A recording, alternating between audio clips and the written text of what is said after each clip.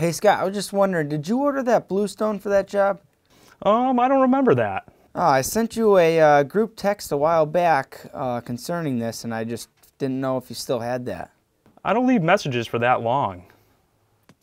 So what you guys just saw was a failure of communication between sales and between operations.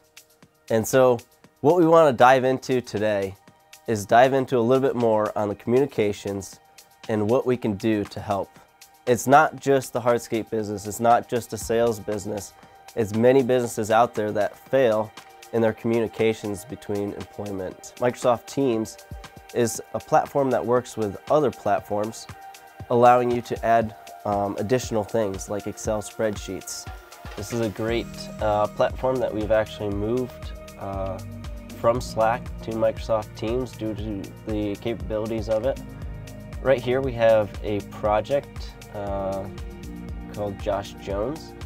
And so what we would do is we'd be able to have our project name here.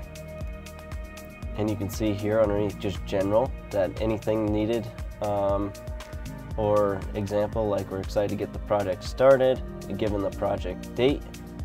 But then we also have things like you can add in documents. If we look underneath this project checklist, this is a great and helpful way as you're working through a project to be able to keep track of what's been accomplished, what hasn't.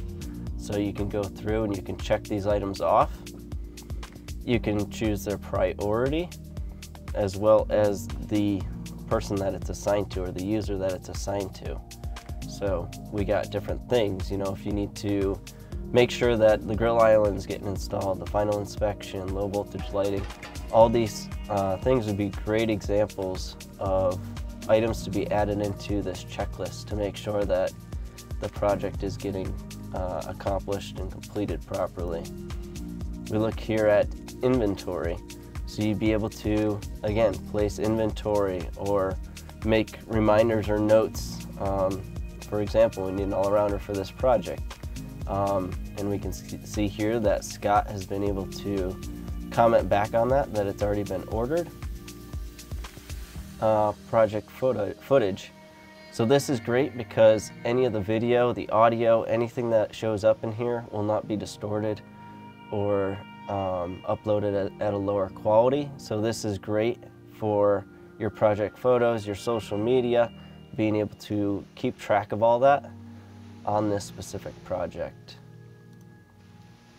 And we're looking here at project managers, and these would all just be great tabs that would be able to be added into this specific customer.